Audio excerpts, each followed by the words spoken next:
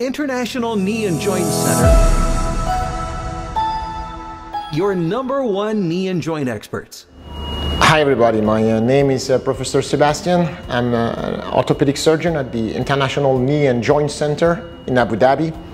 One of the questions that I have very often is how long this prosthesis is gonna last? And it's a very frequent question. My answer is always the same. The model that we were using 20 to 25 years ago have been able to last 20 to 25 years for more than 95% of the patients. That means that most of the patients have been able to keep this implant for the rest of their life.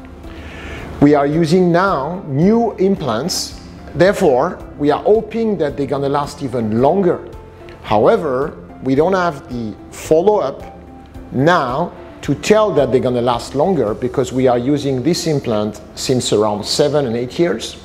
However, what we know is that this new generation of implant, after 8 years, are already doing better than the one of the previous generation that were lasting 20 to 25 years.